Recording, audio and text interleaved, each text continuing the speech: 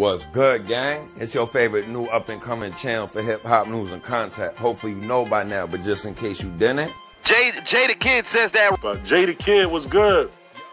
What's good, Jay the Kid? Make sure y'all hit that like button when you coming up. Jay Kid in his 508 cents. Yo, much love, bro. What's up, my guy? Me, Jay Kid in his 508 cents. Shout out Jay Kid. 508 gang, you already know the drill. That's why y'all forever be my gang. Real talk. Everyone else, do your boy a solid real quick. Come be a part of the 508 gang. Smash that subscribe button, smash that like button, share this video, leave a comment. I definitely like chopping it up with y'all. But yeah, let's get straight to it, gang. Yeah, so your boy Jay Kid seen something, and I was like, all right, this another video. I'm gonna hop back with a banger, you dig? So I know that this was already surfacing yesterday that the Pop Smoke case had been broken. They found all like the gunman and who killed him, this, that, the third. But I ain't hear nothing about nobody like knowing the specific details. Like they had a few details, but now over the last 24 hours, a bunch more details came up. Fair warning, they're gruesome.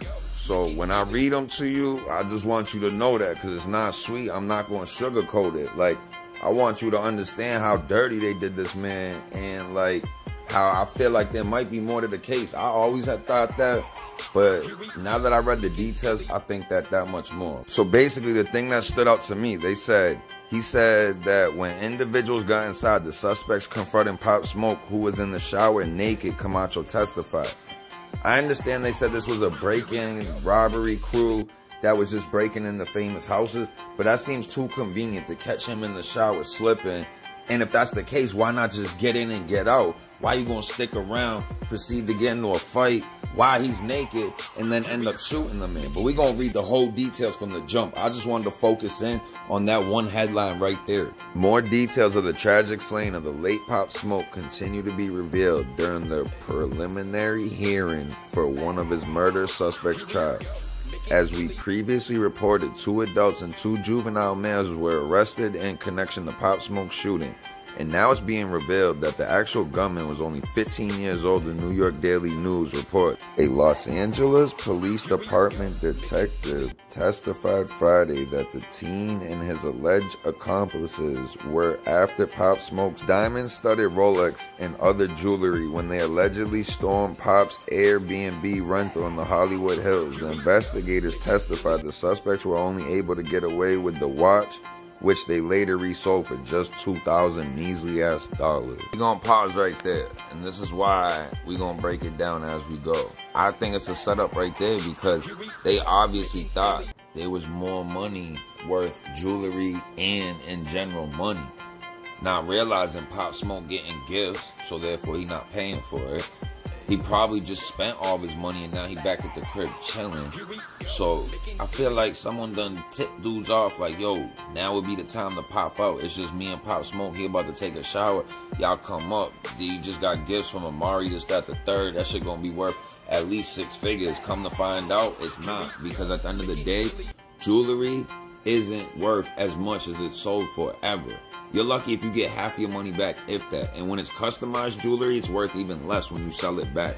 Because all they do is burn it down and take it for the overall gold and diamonds. So y'all need to learn on that stuff before you assume that like, oh, if we get this watch, we getting 100K. No, it don't work like that. But yeah, let me know what y'all think in the comments if you agree with that. On to the next part. So the detective said the teen gunman, who is the youngest of 4 defendants, slipped up in jail when he allegedly admitted his role in the slaying during a recorded interview with a cellmate at a juvenile detention center last May.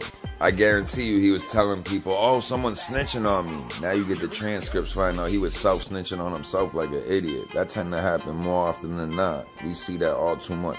But yeah, back to business. He admitted that he shot the victim 3 times with a Beretta 9mm. LAPD Detective Carlos Camacho testified Friday at a preliminary hearing for Corey Walker, 20, the sole adult defendant. They got into a fight and he shot him 3 times. Camacho said, citing the teen's recorded jail interview, he said he shot him on the back. The teen has not been identified due to his age, but Walker has pleaded not guilty in the case even though he also allegedly self-snitched in jail. Camacho alleges Walker confessed to his role during a separate, secretly recorded jailhouse interview with a different informant placed in his cell. Walker allegedly admitted the group used ski masks, gloves, and a police scanner to try to evade getting caught. He said that when the individuals got inside, the suspects confronted Pop Smoke, who was in the shower naked. Camacho testified. So we gonna touch real quick on that just cause we opened with that headline. So, you know what I mean, we ain't gonna focus too much. But back to, like I said, I wanna know more so how y'all feel about that. Does the whole catching him coming out the shower seem like someone tipped him off? Or you think it was a coincidence and they just got that lucky that they caught him off guard? But on to the next. During his recorded conversation, Walker allegedly told the informant the teen stormed the home and demanded Pop Smoke's jewelry, which he was still wearing, and even said thank you when it appeared he was complying.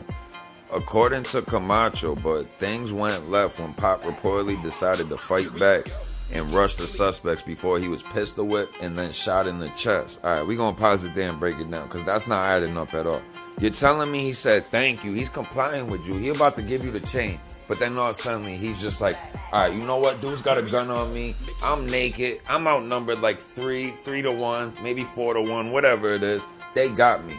At that point, I feel like most people with common sense would be like, alright, y'all got the drop on me, bro, here, take this ish, like, it ain't worth my life, bro, I'm getting money out here. So to me, that's little homie trying to save face to the police so that way he ain't getting charged with murder one. He want to be able to be like, oh, nah, well, if Pop Smoke didn't fight, we probably wouldn't have shot him. You want to know how I know that's cap? In this video, peep game. He ends up getting chappelled by 2 of his ops. Smart, young Pop Smoke realizes like, all right, I'm outnumbered in this situation. Ain't much I could really do without getting stomped out, whatever may happen. Y'all could say, oh, he ain't had no heart. He come back after all these years, see one of the dudes, now he bigger and badder, got the drop on them like they had the drop on him, and he give them a taste of their own medicine, so you can't even say that he's suckering them like that. So if Pop Smoke's young and smart like that, you gonna tell me now when he's older, more mature and wiser, he gonna be like, yeah, nah, I'm not gonna give up my jewelry, I'd rather die over it, so that way I can seem cool in my afterlife, but not get to enjoy my life. He just started buzzing. He barely got to enjoy his life, bro. I don't see him being that, like, hard-headed and dumb. So that's where that don't add up to me. Let me know what y'all think in the comments if you think that same way or if you think otherwise. Walker's defense lawyer, Christopher Darden, yes, from the OJ trial, made a motion to have Walker's murder charge dismissed, arguing that Walker was only the driver that night. Darden also claimed that Walker even told his accomplices not to shoot anybody. He's clearly not an aider and abettor of premeditated murder, Darden argued. At most, he's a principal in a robbery. He's a driver. He is outside. But Williams said Walker had scouted the house hours earlier and knew the teens planned to rob Pop Smoke at gunpoint to obtain the ice flashed in his Instagram photos earlier that day. They specifically target this house, wanting this victim to be there, Williams said, saying Walker's actions showed a reckless indifference to human life. Once again, if what he's saying is true, then if he's complying, why all suddenly would it go left? You got what you came there for. But you also saying that you wanted them to be there. Why would you want them to be there, you know what I mean, if it wasn't an inside job? That's why I'm like, you know what I mean? Dudes tipped him off, making it think like, oh, if Pop Smoke's here and y'all catch him when he's slipping, you gonna get more. Versus if you get to the crib and he's not there, you not gonna get that much. Pop Smoke posted that Instagram picture damn near almost the day before. It wasn't like they had got him within an hour or even a couple hours after him posting that picture. On top of that, the other shady thing, peep this. Sources familiar with this surveillance video tell TMZ the video shows at least 4 masked men with hoodies making their way into the house.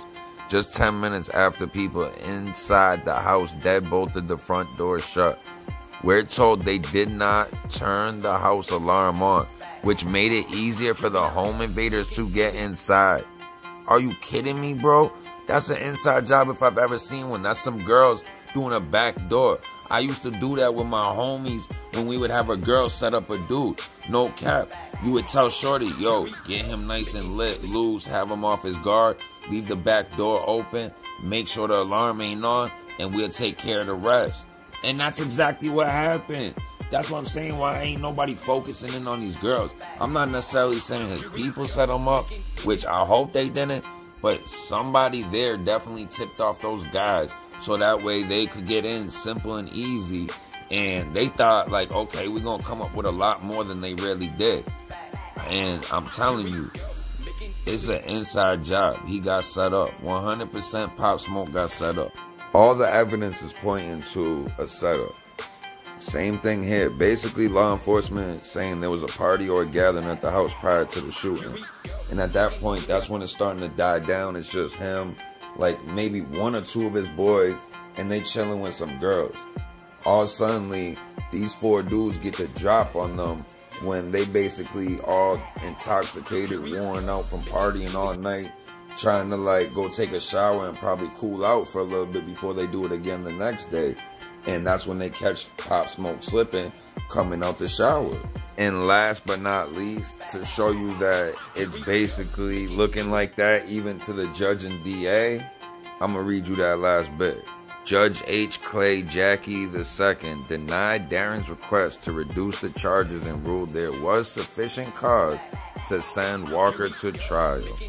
Walker is slated to go back to court June 3rd for rearrangement. You dig? So basically the courts is saying, nah, we not buying that. We think there's enough evidence to go to trial for murder. Whether it be murder 1, 2, or 3, they basically not trying to give him that out of saying, oh, it was manslaughter, man 1, 2, or 3, because it was a fight gone wrong. We was never going there with the intention to rob or kill him. It's clear as day that they was going there with the intention to rob. Whether it was to kill him or not, that's beside the point now. You ended up killing him. So therefore, it's premeditated. You killed someone in the process of a crime. Now you get charged with murder. That's how the law works. Yeah, so that's everything that's going on with the case right now. That's all the information that's public as of Friday, because the court case just happened with all the suspects and stuff. Let me know if y'all agree with me. Do you think it was like a setup? How the way stuff played out? The last people to leave didn't turn on the alarm. They made it easier for the people to break in. People forget that Amari picture wasn't posted like an hour or 2 before the people came in and did all that. That was posted damn near a day before. So I want to know what y'all think. If y'all disagree or think otherwise, let me know in the comments and we could go back and forth and debate why. But yeah, this your boy J Kid signing off. Stay safe. Peace, y'all.